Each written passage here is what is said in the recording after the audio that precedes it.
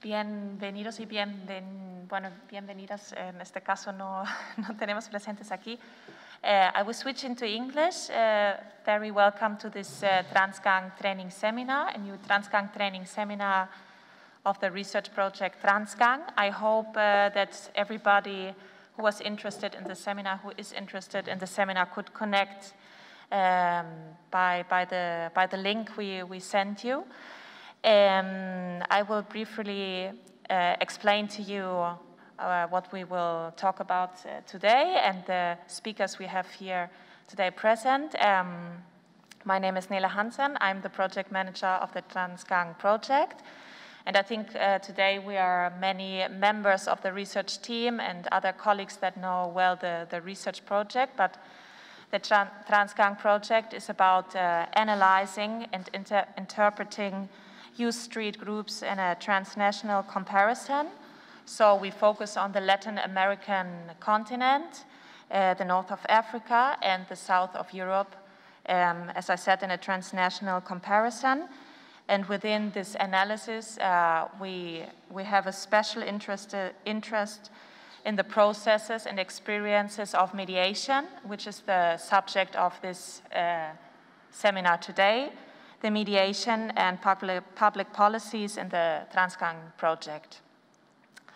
And the TRANSGANG training seminars are a regular activity we offer here at the University Pompeu Fabra. This is the first virtual seminar that we offer in the streaming version. We hope that technically everything worked out fine. If you go to the webpage of the TRANSGANG project, which is you see here, I hope you can see on the screen. If you go to activities, here and the first TRANSGANG training seminar, so you will have like all the forthcoming training seminars that we will offer this year. So we hope that you're interested in the following training seminars as well. And these training seminars are considered to be a space for the exchange between the TRANSGANG researchers and the subjects that matter for the research project, but not only for our team members, but also for other academics, researchers, colleagues, and stakeholders that are interested in the subjects and of the research project. So we are really happy today that we have experts on the matter of mediation and public policies. So our TRANSGANG researcher Adam Brisley will present more or less theoretical background of mediation and the combination with the ethics of care. Which is a quite interesting focus. And Adam is a social anthropologist, and his research interests center on the relation between care and political economy. As I said, he's a team member of the TRANSGANG project, and here he's in charge of the project's data management, ethics, and safety protocols. But he also works as a postdoctoral researcher at the University of Bristol, on a project that analyzes the circulation of antibiotics in Barcelona during an ongoing crisis of care. And after this, we are happy that we have here with us Jorge Rodriguez Menes, who will comment on the presentation of Adam. He has a PhD in sociology from the North American University of Northwestern. And he's currently a Sarah Hunter Associate Professor here at the Pompeu Fabra University, where he's also the coordinator of the doctoral program of the Department of Political and Social Science. And now, after me, José Sánchez, our team member of the TRANSGANG project, will give us a brief introduction into the matter of mediation and public policies.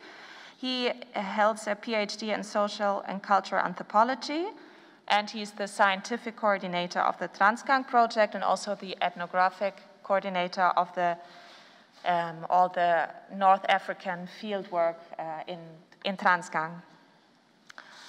So after I will give the word to José for a brief introduction.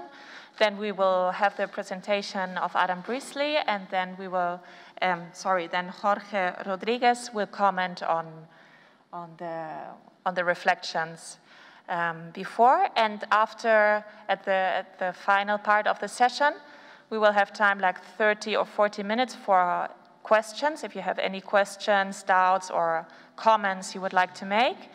And for this, as it is a streaming session, we would invite you to send us these questions or comments to the email address transgang@upf.edu. So during the session, if you have any questions or comments, please send it to us, and then afterwards we will collect these questions and comments, and we will discuss it together. So thank you very much for being in the session, and now I will give the word to José. Thank you.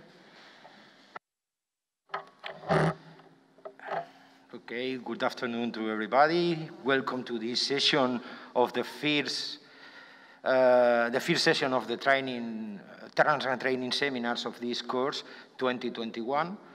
The idea is that we can share our knowledges and our experiences related with the issues and topics of in the project. It's very important that we start with this kind of session because in the TRANSGANG project, mediation is a key and a central theme and a key point in the research program. Our objective in this workshop is discussing the theoretical perspective of mediation adopted in TRANSGANG project and share our objectives and methodologies to implement during the fieldwork period to obtain significant data to analyze the ways of process of mediation related to youth street groups or gangs. The starting point is about the definition of mediation in TRANSGANG project. In our concept paper, we construct an operational definition mainly elaborated by our researcher in Madrid, Maria Oliver, that includes techniques used for conflict resolutions, both formal and informal, used in gang relations. According to our priority in our fieldwork is to find forms of mediation that use youth culture languages. This means music, dance, art, media, performance, sport, and other daily activities experienced by young people. Some of these techniques are internal to the group itself, but others need the participation of other social actors, including other gang leaders and members, social workers, police, media, NGOs, or political representatives. Our aim in the project is proof that gangs and gang members of youth street groups have been and could be agents of mediation, learning from successful experiences, but also researching the barriers and failures in this process.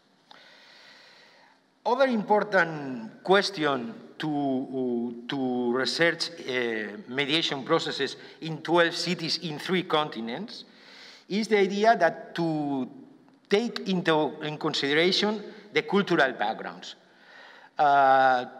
to avoid some kind of colonization from the Western experiences in mediations. So we must consider the cultural differences of project locations and how to include these specificities in our analysis. A good example is the case of mediation processes in Maghrebian societies. Mediation, sulh in classic Arabic, refers to an agreement on a property dispute. In customary law, it means a solution to an enmity. In general terms, it reflects a sense of conflict resolution through a mediation process. The 2 parties select individuals respected and legitimated by the community to mediate the conflict, declaring a ceasefire. The goal is to arrive at an agreement that maintains the honor and status of both parties, When it's obtained, a public ritual is performed for its sealing. Particularly important, an important difference with the Western mediation processes, among others, is the fact that the practices reinforce links between groups and not only between individuals, avoiding a cycle of revenge because the conflict always are related with collectives, not individuals. This is a very important difference with the mediation processes in Western societies because they are related to individuals, not exactly with groups. Finally, as a third key point, we cannot forget that we are transgang researchers. We are not social workers or mediators, but rather ethnographers. Because of this, the main aim of the workshop is share the toolkit for the researchers involved in the fieldwork to evaluate mediation processes, considering the local cultural frameworks that establish traditional ways of mediating in each region, as the case of Arabic cultural device is represent. So now is the time that Adam Brisley, our ethical and mediation researcher, shared with us how we work on the question of mediation and how will we conduct to extract data for our field, our locations, and the guide to analyze this empirical data in a general manner. Thank you.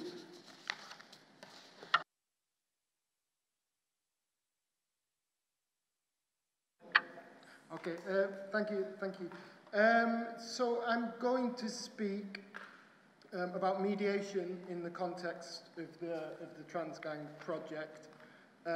When we speak about gangs, the concept of gangs within TRANSGANG, we really use it as a very broad definition to incorporate a whole range of different groups that organise in the street. So youth groups are organised in the street.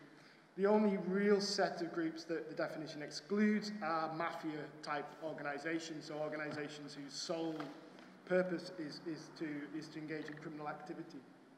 When we talk about mediation within the TRANSGANG project, or when we started to try and... when we started to try and define what mediation meant, we also needed to broaden the definition. So the work that I'm going to present here is not a discussion of academic work on mediation, of which there is a lot, and as Jose said, we've covered this within the TRANSGANG concept paper. What I'm going to try to do here is to use contemporary debates within the anthropology of care and within the anthropology of ethics and morality to help to broaden out the definition of mediation in a way that enables us to capture the experiences, the informal experiences of should be closer to the mic. Okay, sorry. So what is that better? Is that better? Yeah. Okay. So what I'm going to do here is to explain how we can think about mediation via concepts that have been taken from the anthropology of care and from the anthropology of ethics and morality. So before I do that, I'll speak about the objectives of the project. So the mediation part of the project, the primary aim of the Mediation Experiences project is to develop a white paper of recommendations for practitioners and policymakers. To achieve this, the project has 3 secondary objectives. 1, to conduct a scoping exercise of governmental responses to gang conflict mediation in the 12 TRANSGANG field sites. 2, to collect ethnographic materials concerning informal and institutionally led mediation experiences from across the TRANSGANG data set, and to conduct additional fieldwork around emergent examples of mediation. And 3, to develop a critical perspective on gang conflict mediation by situating policies and practices in a broader political and socioeconomic context. So to start with, The scholarly work of mediation practitioners, it's often written by, or the scholarly work on mediation is often written by mediation practitioners. So people like social workers, community workers, and teachers who have experience in conflict mediation and then report their findings in academic journals. And what they tend to discuss are common examples of mediation, practical strategies for other practitioners to copy. So an apparently common model of mediation involves bringing opposing groups together, often within a school or other neutral space, to discuss their issues of disagreement. Many authors emphasize the need for participation to be voluntary, for mediators to take a neutral stance during proceedings, and for a relationship of trust to be established between mediators and those involved in the intervention. Now, from an anthropological perspective, the scholarly work of conflict mediation practitioners can be critiqued for failing to adequately account for the strong statistical association between urban violence, poverty, and inequality. They tend to focus very narrowly, so mediation practitioners, their experience is directly in empirical mediations in the community, and so they tend to focus on a very narrow set of actors, gangs and gangsters primarily. And what this does is it tends to ignore the structural determinants of violence and risks giving the impression that gang conflict can be understood as a result of actions and decisions of key individuals, rather than as a total social phenomenon for which we all have some form of responsibility via relations of poverty, via structural inequality, and so on and so on. So, for example, I think this was for me the most provocative, extreme example of this kind of, what I would argue is a kind of neoliberal thinking about gang conflict mediation. So in an article which was published in the Journal of Conflict and Terrorism, Studies of Conflict and Terrorism, okay, thank you. Can you continue? It's because I can't remember. So in their article of Conflict and Terrorism, Rahman and Vukovic assert security is an essential public good. So initially we're already starting with these kinds of normative moral assumptions as the framework for understanding gang conflict mediation. And they claim that gang conflicts is among the leading causes of violent deaths in the Western Hemisphere. I can't imagine that particular claim is true if you consider gender and sexual violence. But they don't explore this. But then, at the same time, however, within the scholarly work of mediation practitioners, there are examples that don't follow this kind of neoliberal logic. So they don't get engaged with this kind of moral absolutism of Vukovic and others.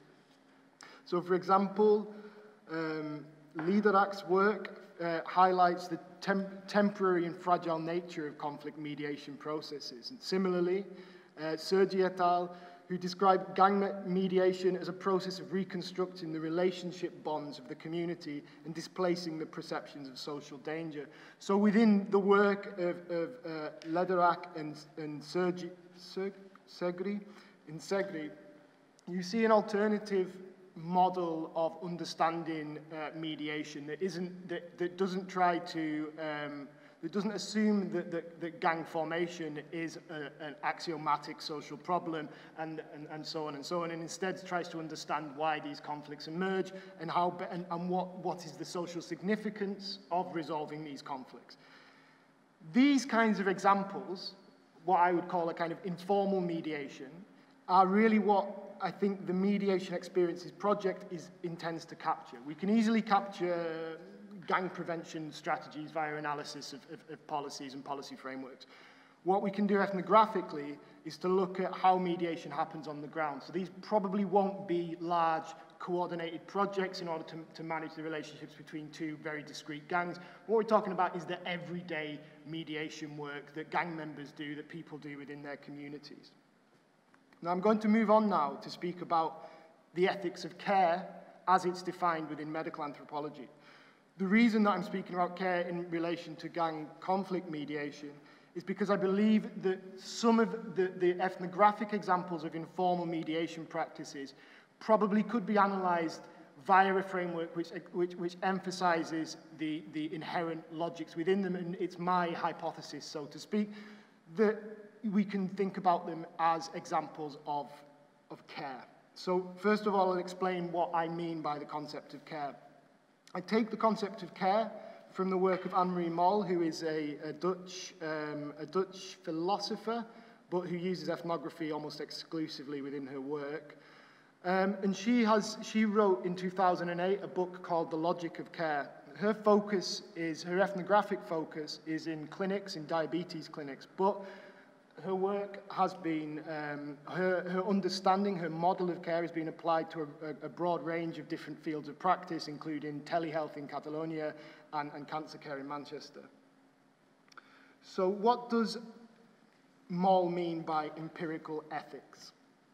What Moll means by ethics is not an abstract set of principles that are applied to the real world, such as in the case with formal research ethics, for example, but quite the opposite.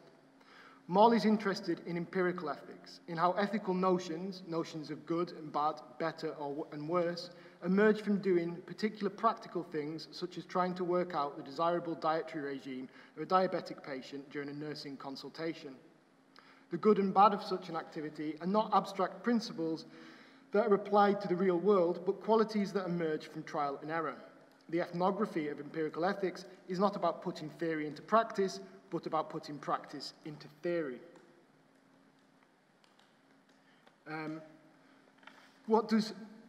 So Moll takes this idea that human action made visible ethnographically often follows particular ideas of good and bad.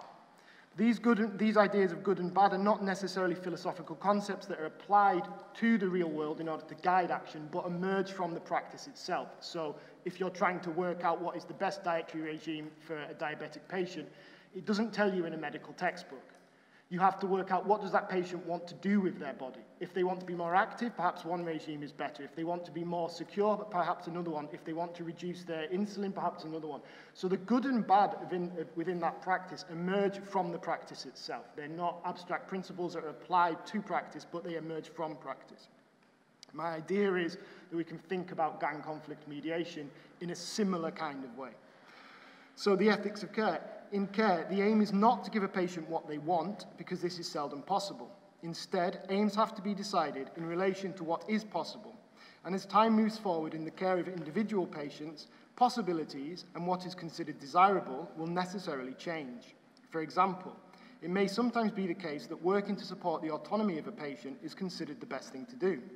But at other times, autonomy may be seen as less important than comfort, safety, support, eating a more enjoyable diet, or any number of other concerns that may emerge in the course of events. Her point is that the good and the bad that guide the process of care emerge in the relationship between caregiver and patient and continually change. So how does this apply to gang mediation? Well, it's my suggestion that the enduring interpersonal relationships that the work of people like Lederach imply means that we can think about it as enacting what Moll would call an ethics of care. Because care goes back and forth in an ongoing process, so the nurse does something that has an effect on the patient's body, the patient responds, perhaps the aims change, and so on and so on.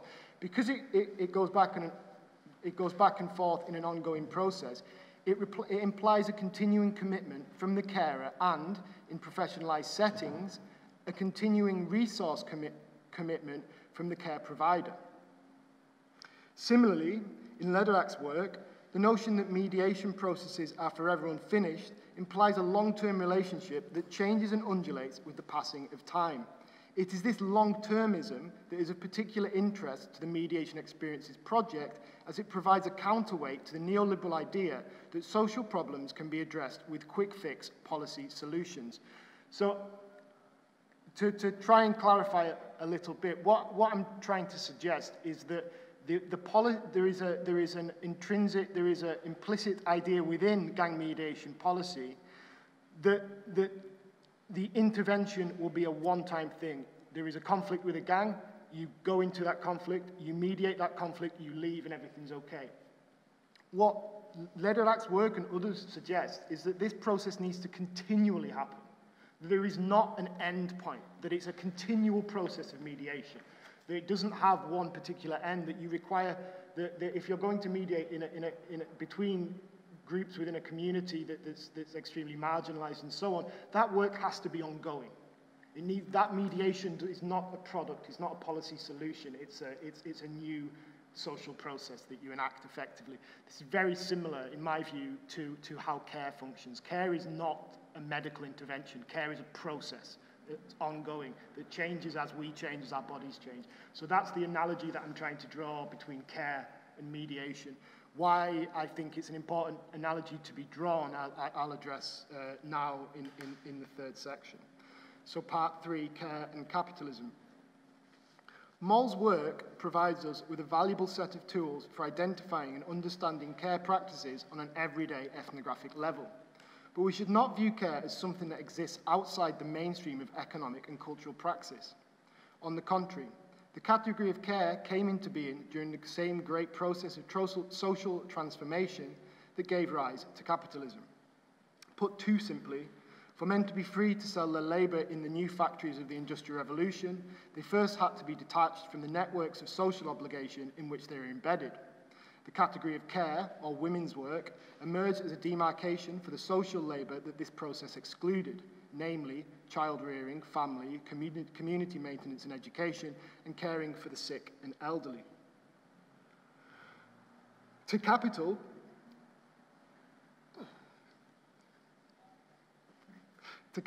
domestic care represented a convenient sphere of so domestic care. I mean the work that women did within the home during a period that they were excluded from the workplace. Or not everyone was excluded, but the majority of women were excluded from the workplace.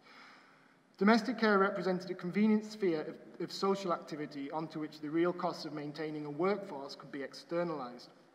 Following the Second World War, in many European countries, as elsewhere, care became an increasingly state-led activity as a new social democratic consensus took hold and national governments introduced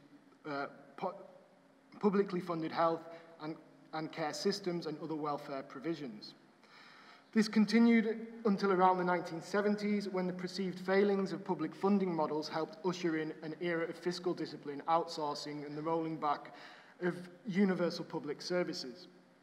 The result is that national populations in many European countries are now facing crises of care as they deal with the seemingly intractable problem of determining who, in the absence of adequate welfare provision or an unpaid domestic labour force, does the actual care work.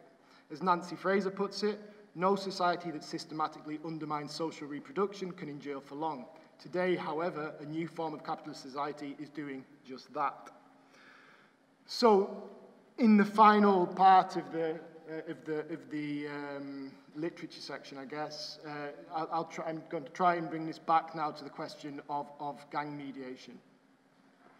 So to return to the question of gang conflict mediation then, what I'm suggesting is that models of social intervention, such as mediation and gang prevention, should be viewed in the context of broader transformations to the global political economy and the effects that such processes have on the abilities of governments and communities to provide for the basic needs of their population. So if I'm saying that care is something intrinsic to human relationships that was, via a historic process, abstracted, called women's work, then women entered the labour market, the state takes some of the responsibility for care. Then the state relinquishes its responsibility for care. Then the question is, who does this care work? And I think you can explain a lot of social tensions via this concept of a crisis of care. It's a contradiction of care, as Nancy Fraser says. To bring this back to gang conflict mediation, I think that what mediation is doing, and this is really the hypothesis, I guess, of the project, what mediation is doing is filling the void left by basic forms of care and sociality. And so when you have a mediating agency going into a community or a mediating agency emerging within the community, the reason that that work has to be ongoing is because of the injury caused by a lack of ability to care for themselves or to care for each other is ongoing.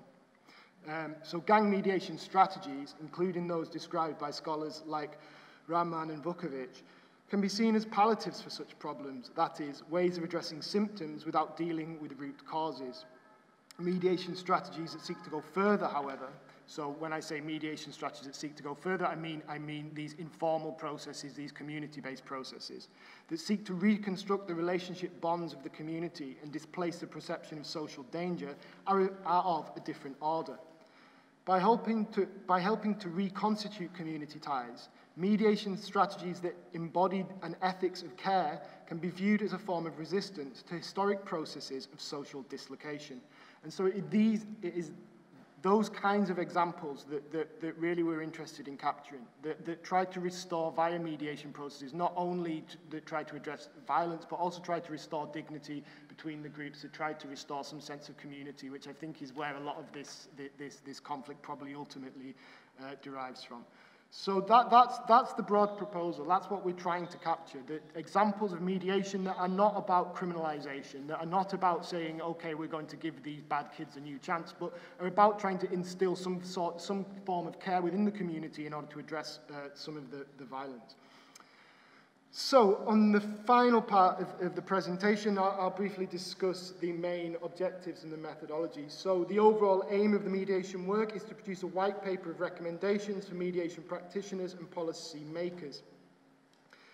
I think the idea here, as far as and this is obviously still for discussion, this is just a proposal, so we can amend it as we see fit, but the idea here, rather than just to come up with examples of good practice delivered by a government somewhere in the world, is to say how can we actually think about community mediation, about on-the-ground empirical mediation.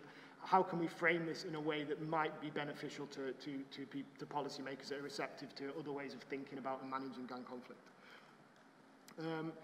So the main objective will be delivered via three sub-objectives. The first is to conduct a scoping exercise of policy responses to the problem of gang conflict mediation in the 12 TRANSGANG field sites and internationally.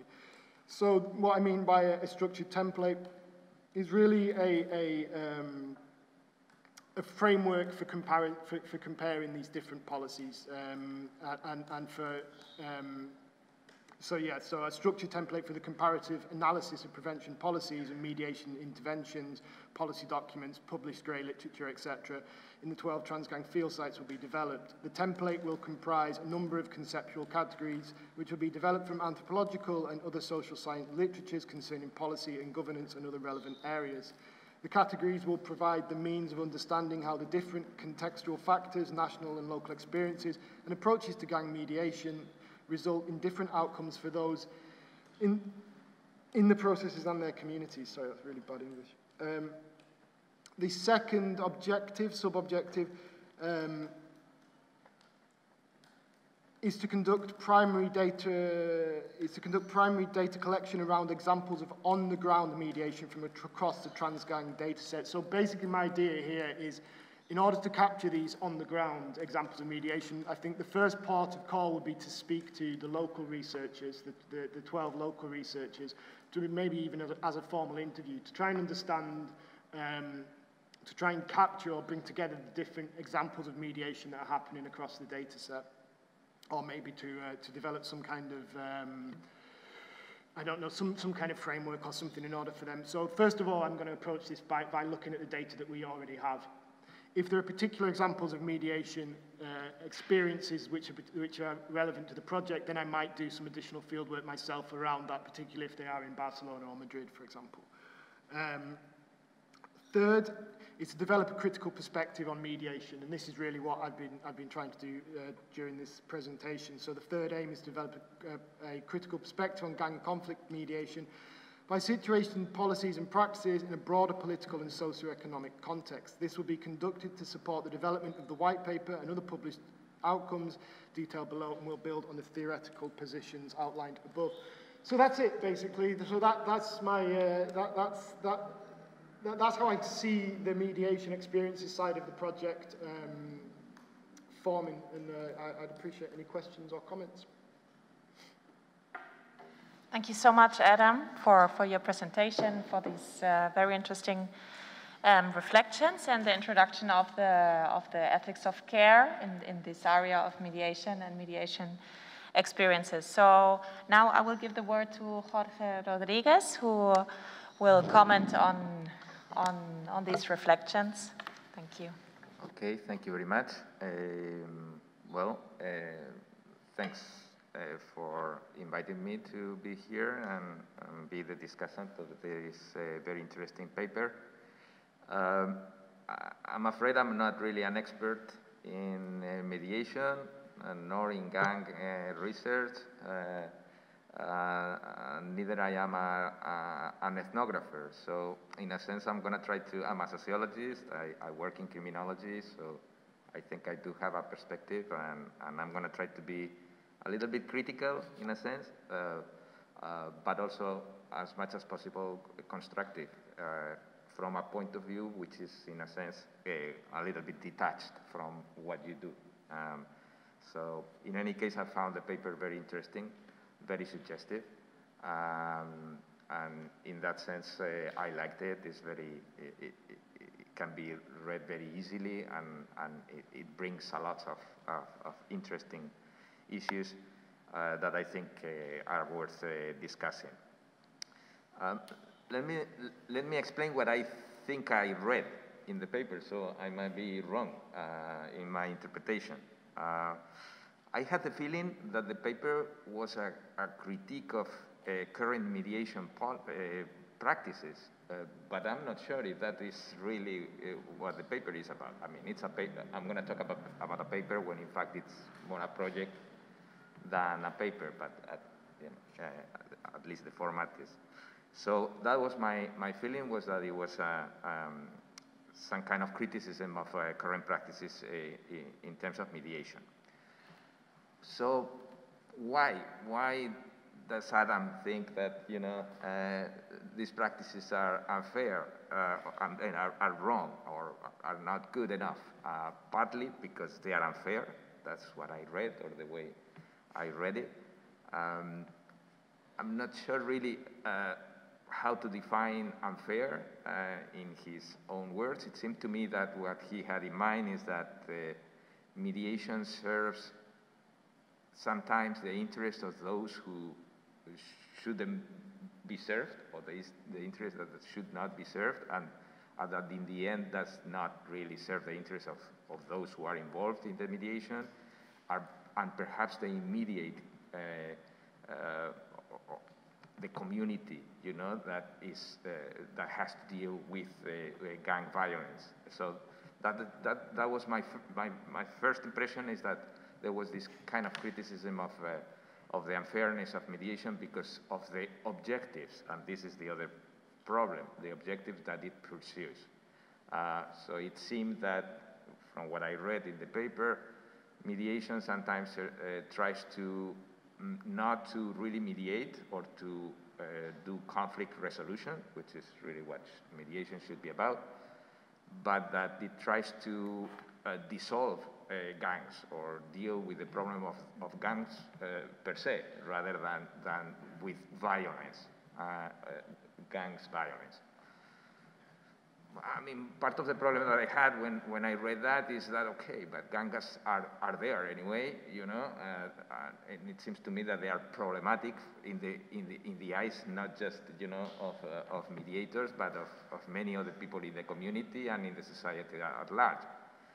There is clearly a correlation between gangs and gang violence, and we cannot really think that it's not there. So we might need to do something about it. So, what I mean is that conflict resolution may be a way, right, of solving necessarily a social problem that is out there. So this is part of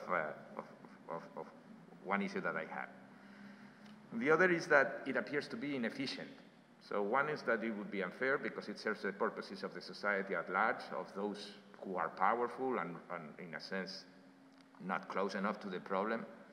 And the other is that it might be even inefficient and not solve the main problems that it tries to solve. And again, this because it pursues the wrong objective, which is to eliminate gangs rather than truly conflict resolution. Okay, I think that one suggestion that I have is that perhaps it's not so interesting to know whether mediation is effective or not, or that to do that we might need to first to define the criteria by which we will judge, mediation to be successful.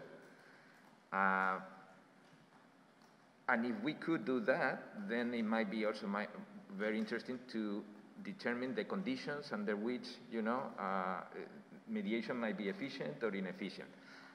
And also, or the conditions and the circumstances in which we can align the general interest with the particular interest as well. So something that, the interest of the community and the society at large with the interest of the gangs themselves. That might be more, I think, useful than just to try to make up this idea or to these broad criticisms that mediation doesn't work or that it works. So something somewhat in between, under which circumstances we could make it more ethical or more aligned with the interests or more groups, and then solve more problems, including the social problem that appears to be the problem of gangs out there.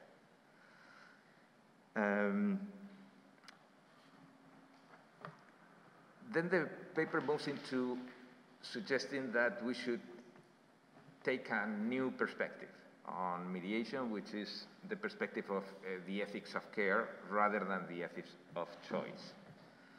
If I understood correctly, the ethics of choice are those that seek to solve a problem by maximizing, in a sense, the interest of the people involved in that conflict, or coming out with the right decisions that maximize satisfaction and interest of the gangs that are involved in that mediation. That's what I understood. It's a choice, the ethics of choice. And Adam kind of, criticizes this and proposes a new ethics based on the ethics of care, which should be less about looking for or to work things in a way so that the authors come out with the right decision, which would be, in a sense, that of not being violent anymore against each other, and understand that this is a long-term problem that needs not just one quick fix. That's your words. You cannot. There isn't a cure, but you need to care about this in the long term. Because this is a problem which is structural, right? Which is related to, but I'll talk about that in a moment. One problem that I found with this is that it seems to me that it's a little bit too vague. I mean, too vague is the ethics of care. All right, I understand that it depends on, we are told that they should be context related and contingent. What the mediator should do should be contingent to the situation in which the mediator is involved and the circumstances in which the gangs are involved as well.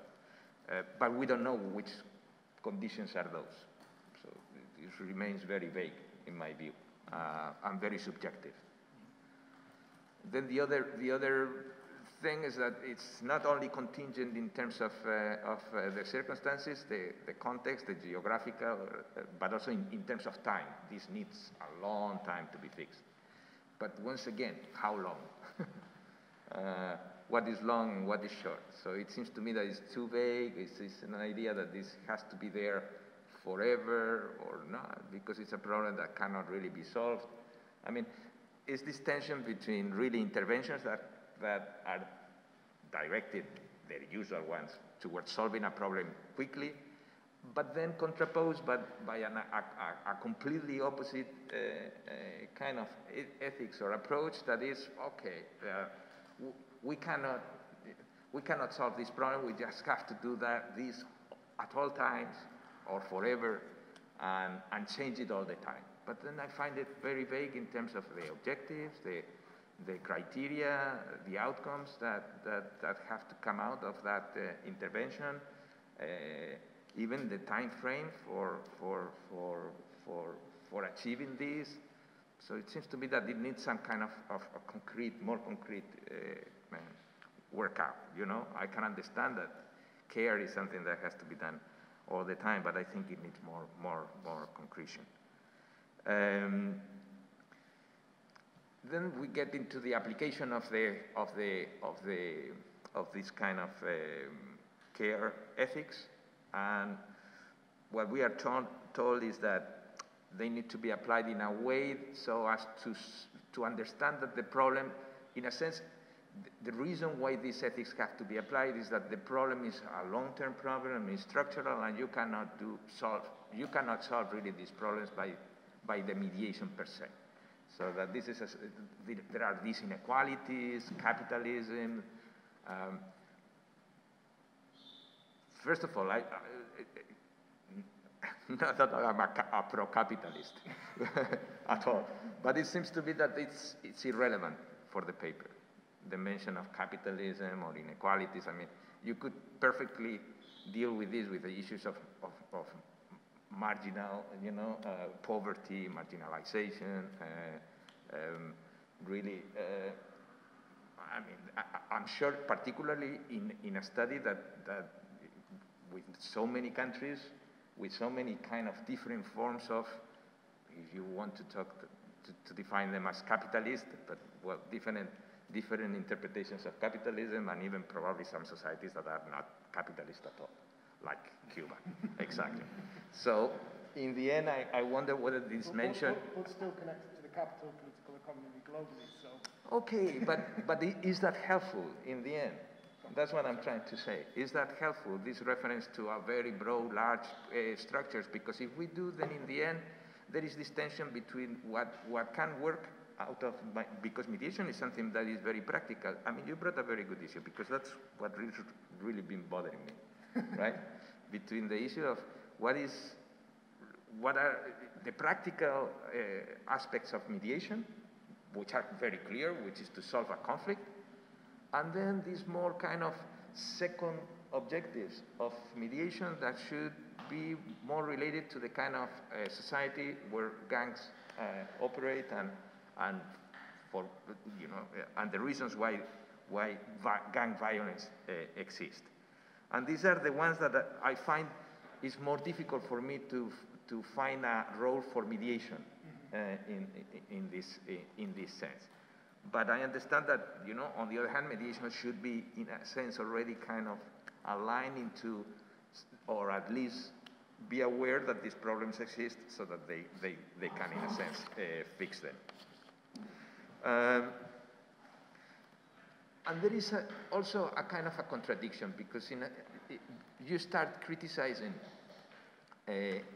mediation, the use of mediation, because it's unethical, because it serves the purposes of the public at large, right? As against the interest of the actors involved in the conflict, to conclude that actually mediation should do something about solving or doing something for the community where the gangs are embedded. Fine. But then you have to distinguish between the public, this kind of public at large, that is a very abstract notion, and community as something much more local. And that's not very well developed in the paper. So I think it should be there, this distinction between the local community, the one that really suffers the consequences of gang violence, as against the interest of the society at large that may know nothing about what is going on in that neighborhood or in that place. And I think this distinction between would be much more useful. And then, because otherwise it seems like a contradiction to criticize the use of mediation as an instrument to bring the interests of the public, but then support doing the same thing for the interests of the community. With a different abstract concept. Yeah. Exactly. Yeah. But I think it can be worked out. It can be worked out. All right, finally, with respect to the objectives and methodology, you propose to do three things. One is to do a scoping exercise of policy responses, right? which I think it would be kind of again, is a little bit vague, this part, so I wasn't sure whether you wanted to do something kind of a meta-analysis, you know, but then if it's a meta-analysis, would this take into account the effectiveness of those interventions? Because you will have to deal with the issue of the effectiveness of the interventions in one way or another. And that takes me to another issue, because you say you want to look at how contextual factors influence outcomes, you say. Well, define outcome. That's my problem. Then it's a very concrete outcome.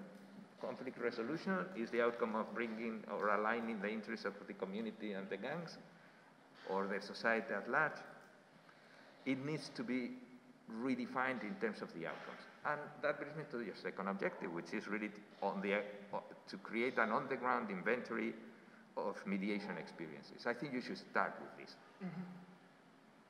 You should start with this to see really what works, or how it worked. Because what works, I don't know. You will have to deal again with the issue of efficiency and effectiveness, and I'm not sure that you will be able to do that with the instruments that you have. But at least to know, to have this kind of repertoire of mediation practices that certainly will be very different in many different contexts, and perhaps see precisely how mediators have applied different solutions to similar problems under different circumstances. And that might help you then create the criteria, at least, or propose the criteria by which you could organize this kind of more broader list of policy responses towards gang violence. And then the critical perspective should be the last thing, not the first. Or that's how I see it.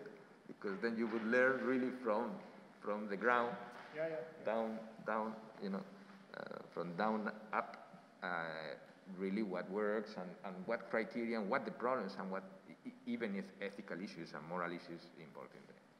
But anyway, again, I'm acting here as the devil's advocate. Thank you very much. Thank you very much. I should admit that I'm not an expert on gang conflict mediation either. But thank you. I think it was very thoughtful comments, and I think that they articulated some of my misgivings about the proposal as it's currently constituted. I think, to kind of work backwards slightly on the comments you made, the scoping exercise, yeah, I mean, you know, theoretically it could be enormous, and how would we measure success? You know, what kind of metrics will we use? And I really don't think that we have, well, TRANSGANG has a kind of interest within trying to measure the success of gang policies. We're more interested in trying to contribute a new critical perspective to the existing discourse on gang intervention strategies. We're not statisticians. We probably don't have we don't have the expertise to do that kind of analysis.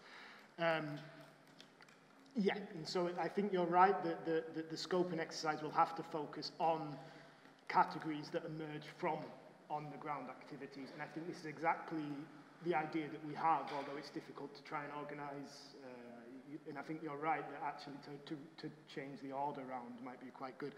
But I want to pick up on the earlier comments a little bit, push back a little bit on that. I don't think that what I'm interested in is whether gang mediation strategies are successful or whether they work on their own terms, whether they reduce gang activity, whether they reduce gang violence. This is an important question, but it's not necessarily the question that I'm interested in. What I'm interested in and why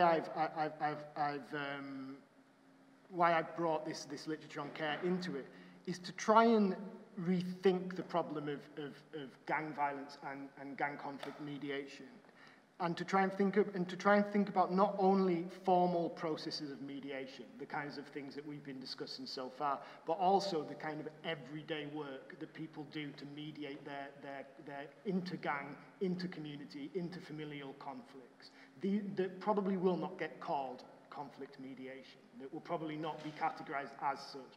And this is, you know, for example, in Jose's work, that he's looking at these kinds of ongoing, within North African context, these kinds of ongoing day-to-day process of mediating conflict within the community. And I think that this is the reason that I've brought in the care literature, is to try to broaden what we mean when we say mediation. So it's not just about an external agency or even an internal agency going in and trying to address a very particular and well-defined problem.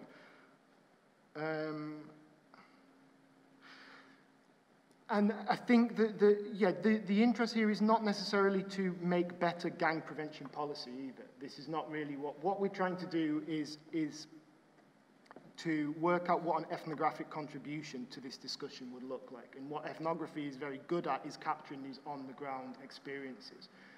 If we went in and said, okay, we're going to look at mediation, okay, that's an example of mediation, but what our definitions of what is mediation will come from the EMIC, from the ground up, from the ethnographic details, and that will help us to redefine what we mean, or this is the hope, that we will be able to redefine what we mean by mediation, and that will be, from there we can make some kind of contribution to these broader, more established discussions within political science and so on. So the question of mediation, it's not really, I wasn't trying to critique mediation as a practice necessarily. I'm not trying to say, you said at one point that I see it as unethical, or and that wasn't, you didn't just say unethical, I can't remember the word you used now, but unfair, exactly. I see it as unfair. It's not necessarily that I see it as unfair. What I see it as, the discourse in itself, is that it tends to exclude a whole load of necessary social activity, the kind of everyday mediation. So my critique of the discourse on mediation isn't to say that it's a bad discourse, that it's, you know, a pillar of neoliberalism or something like that. It's more to say that it, by its definitions, its categories, exclude a whole load of activity that goes on day to day to mediate relationships within a community, within a gang space, within so on and so on. So it's really about what that discourse ignores rather than the failures of that discourse in its own terms. That was really what I'm getting at. I think that probably I could do a lot more work within the proposal to actually point out from the very beginning that this is why I'm making this critique. I think you're completely right for saying that the critique kind of just goes on. It doesn't really tell you, well, why do we need this critique, right? Well, we need this critique because I think that the discourse itself has inherent limits, and they can be pushed. We know because of our existing empirical materials that there is a whole load of stuff that this discourse excludes, a whole load of work that happens on the ground day to day that this discourse excludes, because it sees, first of all, gang violence as a discrete problem. So you mentioned that gang violence is a problem. Well, okay, violence is a problem. Why we call it gang violence or not, for me, is an entirely different thing. So if I can give you one short example from the UK. In Manchester, we have a problem with gang violence in an area called Moss Side. Moss Side is an area that has a large Afro-Caribbean community and a large Somali community. It doesn't have higher rates of crime than the white community that is in North Manchester, the white working class communities in North Manchester, but it has gang problems. Why is it that it gets called gang problems there? Well, basically because they're black. They tend to, within the discourse on gang violence in the UK, it tends to be seen as a problem within the black community. And why is this important? Because by the police calling it gang violence, they're able to channel resources from the national gang prevention strategy into Moss Side. What happens when they channel resources into Moss Side is they bring more police into Moss Side. When they bring more police into Moss Side, there's more eyes seeing people smoking cannabis, seeing people doing graffiti, and everyone suddenly gets criminalized, and that then leads to this idea that they have a gang problem. So it becomes a self-fulfilling prophecy. Then if you go to Moston in the north of Manchester, which is a white community, well, all the kids are doing exactly the same things. There is just the same rate of murders, just the same rate of crime, but they don't get criminalized because there's less police, because they don't have a gang problem. So part of the focus here is to problematize this idea that gang violence is the problem. Well, violence is the problem. You know, it's like, if you suddenly get rid of gangs, you're still going to have an absolute cast iron statistical correlation between poverty and violence. It just takes a different form, right? So that's really the reasons why I'm trying to problematize some of these concepts. But I admit that I think the proposal is in its infancy, effectively, and I think that we do need to think about exactly how it relates to these other debates. At the moment, it is just a kind of genesis and idea. But thank you, it was a really helpful comments. Thank you. Thank you so much, Adam. Jose, I think you also would like to comment something Jorge mentioned before. No, so. It's only about a comment that it's sent us by email for coming from Morocco, from the Rashid Tourtou researcher, no? That he thinks it's very interesting according with our transnational perspective. Rashid comment that in the case of Muslim majority countries, where Islam is the culture of everyday life of the people, and where laws are inspired from religion, experiences in mediation processes, example of radical terrorist Islamists in Morocco in 23, 27, and 2011, they use religious leaders or the use of alternative religions proved very efficient in the radicalization processes. In the case of youth street groups, said Rashid, the mosque and the imam and popular religion is used in such conflicts, either in the street conflict or in getting members to repent from their street activities. And he said, in my interviews conducted so far in the sites in Morocco, religion, Islam is the case, is a refugee identity to youth street groups members to end their activities and repent and become a model respected by family members and street neighbors and society in general. Islamist groups also can use it to recruit street youth people to join radical Islamist groups. The police use some members as spies on other groups. I think that the religious perspective can be added to other dimensions, said, in looking at mediation processes. This is the comment, but also with I was a meeting with Rashid and the other, and Kamel and Sihem and other members of the North African teams. They explained that they're finding this. And also when I talked with Juan Camilo in Mansilla in Marsella, he's finding the same way. Religion is important to avoid the people and to help the people to leave the street and this kind of everyday life activities. So my question is, could be the same in these diasporic situations of Arab people in Barcelona, Marseille, and Milano? I think that this topic could be an interesting comparative perspective, according with the idea of transnationalism used in the project.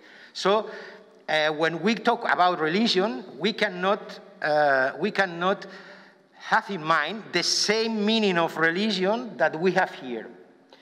This is religion in the Arabic population is not a private issue; it's a public issue. And the respect about the religious ways of mediation, it's very important for this population. So the idea is not only to use religion in our understanding of this social phenomena. So this is only a question that we can discuss if maybe we can introduce this comparative and contrast perspective of religion in these different locations. Also, Rashid said, the state apparatuses, including government, non-government organizations, are dominating mediation processes in Morocco. with the street youth groups, and mainly with the lines who were imprisoned. There is a big national project led by the king as head of the state, and the king as commander of the faithful, very important in the Moroccan society, providing training, education, income generation activities to get gang members out of from criminal activities and integrate them in society. I think that this comment also is related with with the politics in the streets, you know, and how all these questions are managed with the mediation processes. And related with this question, the idea that I want to ask to, especially to Adam, is, okay, we try to say something about positive benefits from these mediation processes, but to evaluate these processes and say it also in the paper, correctly developed. But for who? This is the question, no? Okay, what mean exactly if they have benefits for who? For the society, for the group, for the individual? I think that we can try to compose a methodology to try to understand, because we are not social workers, we are not mediators, to understand exactly all this situation in this camp of mediation. And also, this is only a comment that I support my comment with the comment of the Rashid, because we agree and we discuss a lot about this. And we have an concise and precise question that coming from Roger Soulet. He said, it has appeared several times in the presentation that there is a dimension of mediation related to work not only on the group, gang, but also on the community perception of social danger. To what extent this dimension of mediation is consolidated in the literature? Do you know if there is any practical experience on mediation working with community perception of social danger? It's a very clear question. So if you want to answer something.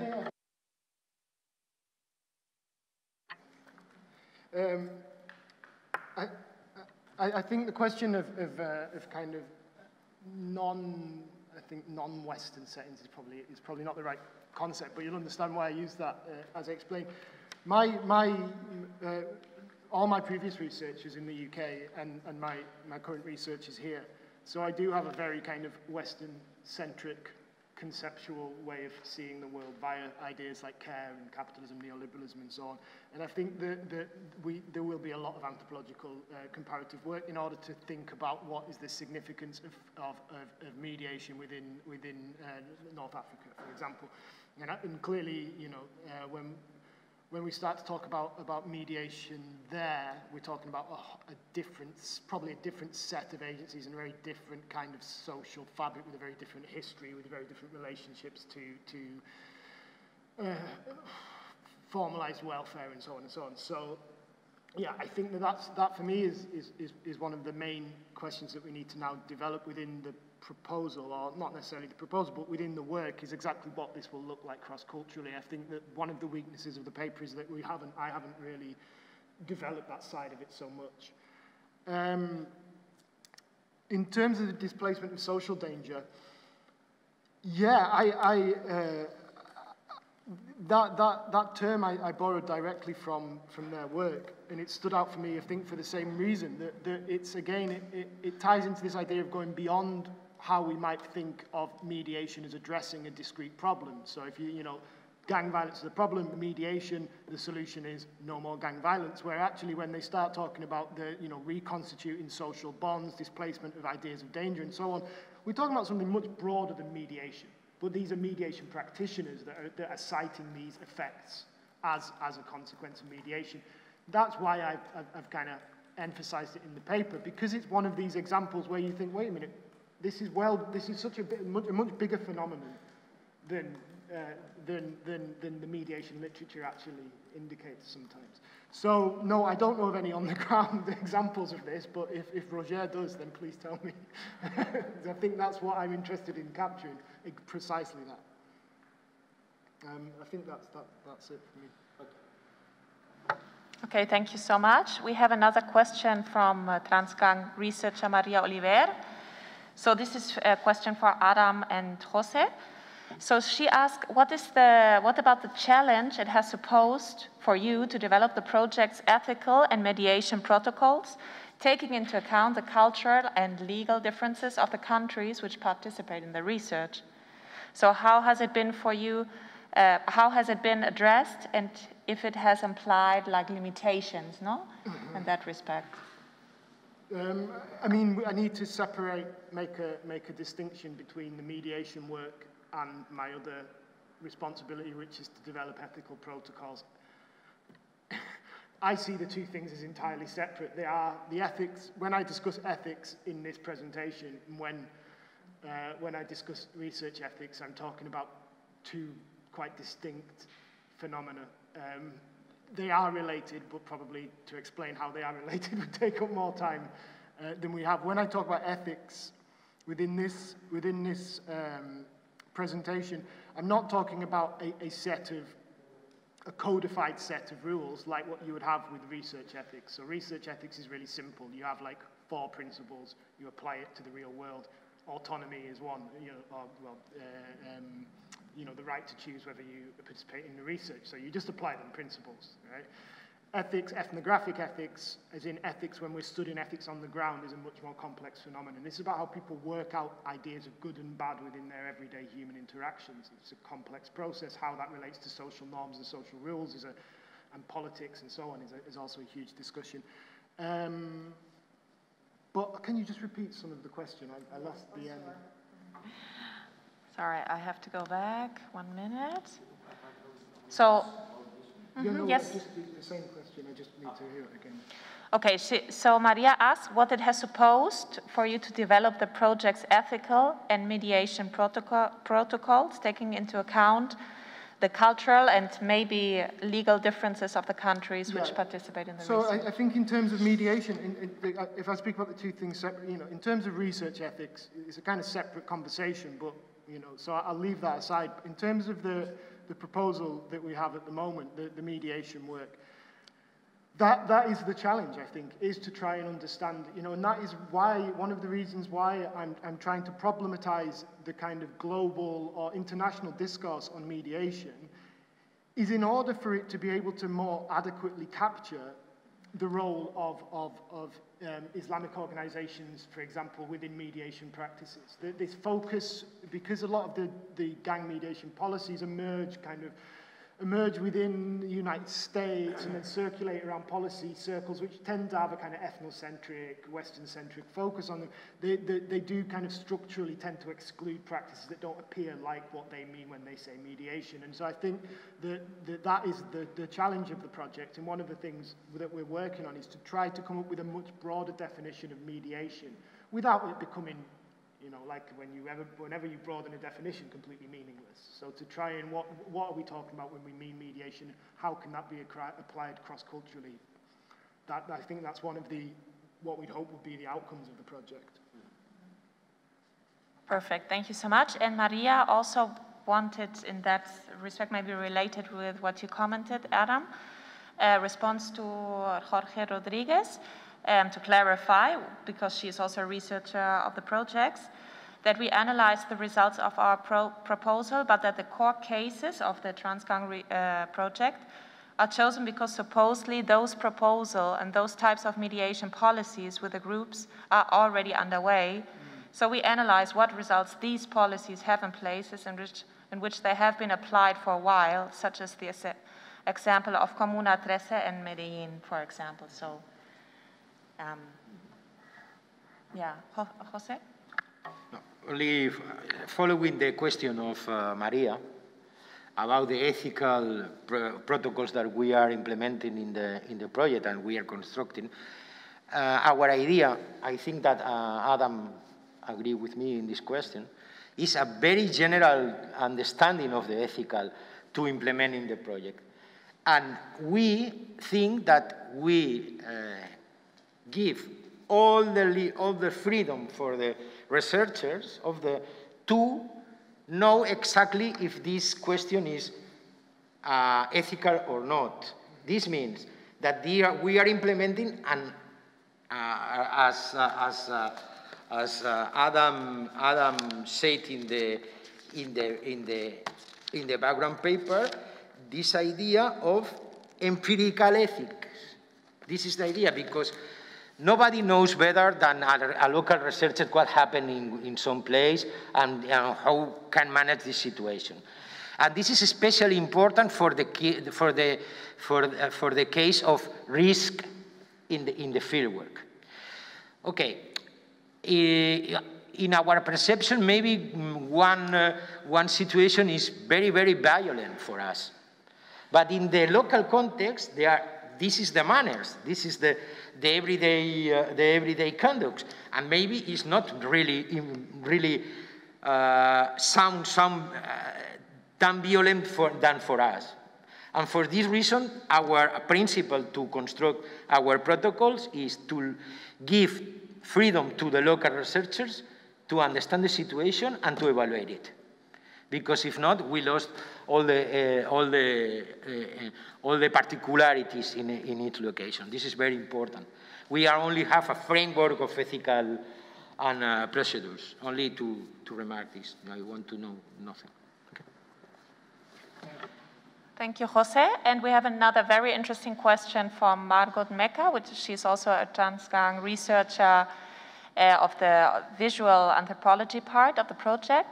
So this is a question, I think, for Adam and also maybe for Jose. What implications in terms of gender, for example, gender relations, gender identities, do you foresee regarding gang mediation? I ask this because of the link you made between care and mediation, and also the role of gender that comes into play, maybe if we talk about care. I don't know. I think it's clearly, I think it's another limitation of the proposal. Gender, she's correct. That gender gender appears throughout the paper, actually. I talk about sex, the comparison between gang violence and sexual violence. Why is it that the gang violence is seen as such a social problem that must be addressed by all this intervention, whereas kind of routinized domestic violence, sexual violence, and so on doesn't receive the same set of interventions. Well, this is because gang violence is public, right? And sexual and domestic violence tends to happen in the private sphere, so it's not as socially apparent. How I imagine the relationship between gender and gang mediation. I'm not sure. I haven't explored it. I think the main way that I imagine that I would like to problematize that relationship is to talk about who gets considered victims of gang violence. So often when within the kind of the more kind of simplistic representations of the situation, you have this kind of coherent group of victims of gang violence and this coherent group of gangsters. Well, of course, gangsters are also victims of gang violence, probably the principal victims of gang violence, presumably especially if I don't know enough about this, but the role of female gangsters and so on and so on are likely to be the recipients of violence and sexual violence and so on. And so I think that we come back to this question of gender when we start to problematize this question of victimhood and this kind of set of concepts where you have the state that represents the victims of the violence, and then you have the victims who themselves tend to be voiceless because the state appropriates their pain in order to do some forms of political action, and then you have the gangsters. So probably within this triad of actors, to try and problematize this triad of actors is where we get to some kind of question, how we would approach the questions of gender. But I mean, I'm really kind of thinking off the top of my head because I haven't given enough thought to gender within this within the proposal. Thank you so much for the answer. Of course, I think this is ongoing project and ongoing process, thinking about the gender issue and gender relations in the TRANSGANG research. I don't know if we have any questions. Jose, did you see some more questions in the... Only another comment of Rashid about the mediation processes in Morocco, informal mediation processes. Said in Morocco, and care and gender also, there is a heavy culture of mothers protecting their sons or daughters from the street violence. The image of the goddess mother caring and protecting sons and daughters from violence is in the cultural imaginaries. And this is very important also with the idea, no, of gender, care, and what happened in the street for mediation processes to save the sons and daughters from this violence. Only this comment. Say you another thing. Rashid said, there are also indirect victims. Indirect victims, the woman, wives, sisters, and mothers of street violence. So gender as a cultural construct is mobilized in processes of mediation, either formal or informal. So I think that Rashid wants to mean that always gender is inside of this situation of violence and mediation processes. I think this is. I think probably we're now speaking well beyond the mediation experiences project, because I think that the mediation experiences project is a small sub-project of TRANSGANG. The gender and gangs, the differences between the role of gender within North Africa and Latin America, female gangsters, gang members in Latin America tend not to be. These are huge questions that are not that are huge TRANSGANG questions, right? They're not necessarily mediation questions, and clearly they're extremely interesting as well. I'm not trying to shut down the discussion, but I think that, you know, a lot of the mediation project is really about a very specific set of social phenomena, whereas the role of gender is such a larger question in itself that we're probably going to address that via its own set of work, right? Now I am remembered especially one paper from, I don't remember the number, but I can looking for that. There she was talking about the role of the mothers, especially the mothers, during the Arab Spring situation. And in this paper, the ethnography is focused on what happened in the homes of these people, no? And the conclusion is that if the mothers are not cooking or preparing a cake to celebrate an anniversary, it's impossible that the men go to the streets to make the revolution. But this is very important because the same you can find in El Salvador guerrilla, the significant role of the mothers of the milicianos to maintain the life. You know, if you don't have a woman maintaining the life in the home, you cannot do anything. Thank you so much, Jose, for the comment. I think it's, as Adam pointed out, exactly these kind of examples in the field work and examples that we will further collect that will guide us in this construction. No? What are mediation experiences and processes? And yeah, so we have a question of Eduard Ballester that is here, but maybe he cannot talk directly, and I try to formulate the question, yeah? Thanks for the presentation and the discussion. I found this idea of mediation and camp very interesting as a long-term project. A project that involves the entire community in some way. But what about young people who had migrated alone? How can that be done without those community ties or without family or without family or friend networks? Also taking into account that many times there are young people who move through different cities and countries. Yeah, I mean, this is my interest as well, you know. I mean, I'm going to talk now about something broader than just mediation. But I think probably the relationship between care, what I call care, which is the ability to feed provide food and education and social support for each other mutually and for yourself and so on. And this tends to be the sphere of social activity which is most eroded within the context of kind of neoliberal structural adjustment and so on. And I think when we're talking about, particularly in Barcelona, with recent immigrants in Barcelona, I think probably a way to understand their experiences is as a crisis of care. You know, they emerge into a city that has a relatively small North African population compared to somewhere like Marseille, right?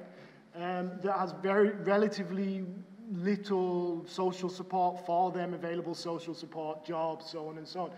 So they are, you know, experiencing what I would call a crisis of care or marginality and so on, you know. How, you know, what kind of intervention would resolve this? I don't know, but probably like you say, I do this kind of ongoing, you know, the thing that I'm trying to highlight here is that what the communities we're talking about seem to need is not intervention, but a kind of new relationship with the state. So this idea of intervention, quick fix, well, no, what they need is a very different relationship with the estate and the national economy. So that would be my idea, but I'm not entirely sure. About the question of community ties or something like this, in the case of minors that coming alone here to Barcelona, I asked this question in two interviews and also in my observation and some informal conversations in the mosque here in El Clot. You can find that it's very important that these people outside of the houses of that were living according with the rules of the Catalonian social work. The idea is that, and I try to also to find a mother association in the mosque that they are trying to help these people, these young people. But the idea is that they must to be a good Muslim. This is very important. Because if not, if they don't prove that they are a good Muslim, they are also marginalized for their own people. So they are alone. So you can find also in the case of some fights in the Maresme village that I remember so well in TV that one Muslim girl was interviewed by the TV and said, they are not good Muslims. Because of this, I throw stones to him, but they are coming from Maghrebian countries. This is very important. Other time, religion is in the very center of this question. So they are alone, sure that they are alone. They must to prove that they are good Muslims to get help of these, let me say, Muslim associations. Like the Clot Mosque here, that this is a mother association to try to help these people. And also these people was, ¿cómo se dice? Repartir. No, repartir. ¿Cómo se dice? Yeah, and here giving food during the pandemic to these people in some houses, and also to poor families that go to the most to demand this help. Because in Muslim ideas, zakat means that you must demand if you are poor. is not only to give, if you are rich, to the poor people. The poor people must to ask this help. It's very important, because if not, they not want to help anybody. Just to, I think there's an interesting parallel with some of the more kind of some of the policy on gang mediation. I think that having this conversation has actually enabled me to think about the proposal in slightly different terms. I think probably what I object to is the idea that gang conflict emerges because of some kind of moral failure on behalf of gangsters. And I think that my basis for understanding it would be, no, it's a collective socioeconomic failure that leads to gang conflict. How we then think about the solution, because the solution does also seem to be framed in moral terms often, that you have this idea of delinquency, that you have these kids that are just doing bad things and need to be shown the right way, this kind of hyper-Americanized idea. And I think it echoes what you're saying then, that, you know, somehow there's a moral failure on behalf of the kids in the street because they're not good Muslims. It's interesting, the parallel between how these institutions approach the problem, and I guess my question would be, well, why is it that they want to speak in moral language about this, in terms of, you know, in terms of individual decision making, or in terms of good Muslim, bad Muslim, good kid, bad kid? You know, what attracts them to this language rather? Well, to me, it always seems about responsibility. And if you can say that gang violence emerges because of the moral failures of a particular individual, well, I can absorb my responsibility for this. If you say, well, actually, gang violence emerges because of the impoverishment of that individual, well, then I have to think, well, maybe that's because I've got more money than him, you know? So I think there is it becomes a quite, thinking about economically broadens the kind of nexus or the network of responsibilities and obligations that we think about. And I mean, that's why I come to this kind of analysis, or trying to push this kind of analysis, which highlights, like you said, the structural determinants of gang violence. Yeah, so just to pick up on that. Only to add some little question and on a little idea, yeah. In our last project, Sahwa project, that we are researching about socio-economical condition of young people in North African country. All the time we ask about what means street in the ideas of these people, yeah? And always is the same.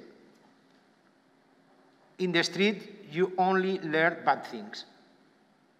This is the idea also that coming from the people that are living in the streets, that they are hippies and they are trying to make business and so on in the streets. The idea is that streets are bad, home and family is good. If you don't have home and family, sure that you are a bad person. This is all the time ethics and moral ideas that are in the common sense, yeah? No, I was just thinking, you know, along with the discussion, the extent to which you actually study who does the mediation. So, because in a sense, it would be very important, the role played or the characteristics of the person who does the mediation might be really critical in terms of the success of that mediation. If the community is really what you know, what is what's involved in really in the judgment also of the behavior of these individuals and the body or the institution that will benefit the most from the resolution, then one possibility is that, or one learning could be that it would need to be a person from the same community acting as the mediator. But then I think that there might be another problem, you know, could that person be objective enough or to mediate between two gangs that perhaps are aligned to different parts of the community? I don't know. These are open questions. I know nothing about it, and so I wonder whether actually you have pursued these questions and tried to answer them. Yeah, and it also relates back, I think, to the point you were making previously in your comments, which is, you know, on the one hand, I say in the paper, you know, the state appropriates this idea of the public to act on behalf of the public, and I'm saying, well, no, we want to act on behalf of the community. Who is the community, right? I mean, this is the problem. And I think that that's probably what you see ethnographically. you know, communities have power structures, communities have influence, you know, communities have gender inequality, racism, and so on and so on. And so this idea that community is this, you know, this one homogenous lump is clearly not the case. I think, again, I speak from the perspective of the UK because I'm familiar with it. This tends to be how government policy works in the UK. The government effectively appoints a, you know, community representative. So if it's the Muslim community, they have a Muslim. And you think, well, what class? You know, is he poor? Is he a millionaire? Well, he tends to be a millionaire. You know, and he speaks for, you know, an impoverished community in the north of England when he's a millionaire from London. It's like, you know, so this tends to be what, you know, how this idea of community gets constituted. I think these are constructions to an extent. They are policy constructions. But I think a lot of the questions that we're raising will have ethnographic answers. This is what I hope. You know, I think we haven't done the ethnographic work yet for this. And I think probably to look at these different contexts and how distinct they are and how distinct the social actors within them and who takes these roles, who becomes the kind of mediating entity. I think these are the kind of central questions to the TRANSGANG project. I like these last comment, like the perspective maybe we can give this seminar and to leave this seminar, like this discussion in mind, and to keep on thinking and discussing about what is mediation, what brings it along, what ethics or moralities are implied, and the role of communities, individuals. So thank you so much for participating in this very interesting session and a very like a focused interest of the TRANSGANG research project. And thank you for the participants here at the university for coming. And I hope that you are interested in the next TRANSGANG seminar, which will be held in November. Please check our website, the TRANSGANG website, to confirm the dates. And have a really nice afternoon to all of you. Thank you.